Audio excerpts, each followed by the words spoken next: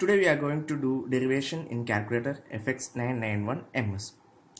First of all, click on the shift button and then on integral dx button. Integral dx button is near to the alpha button. Click shift and then on integral dx button. So the differentiation sign come on the screen, d by dx of the function. So we are going to do the function x raised to 4 plus 3x cube plus 8x square at x equal to 2.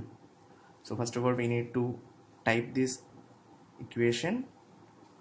X, for getting x, press alpha, then press on the closing bracket. We get x, then raised to 4 plus 3, again alpha, then the closing bracket.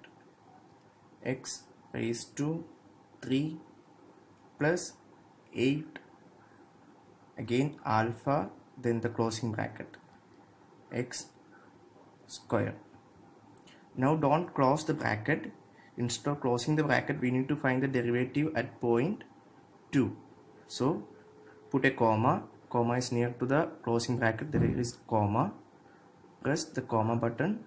Then the point is 2. So press 2. Now close the bracket. Then press equal to. We will get the answer as 100. So the answer will be 100. We can do this manually if we are deriving d by dx of x raised to 4 plus 3x cube plus 8x square. X raised to 4, it will be 4x cube plus 339x square plus 16x at x equal to 2. So 4 into 2 cube plus 9 into 2 square plus 16 into 2. It will be 4 into 8 plus 9 into 4 plus 16 into 2.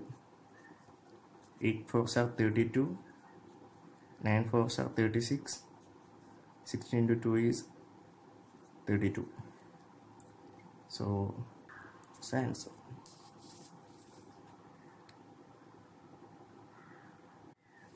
So if you like this video, please click the like button and subscribe my channel for more videos. Thank you.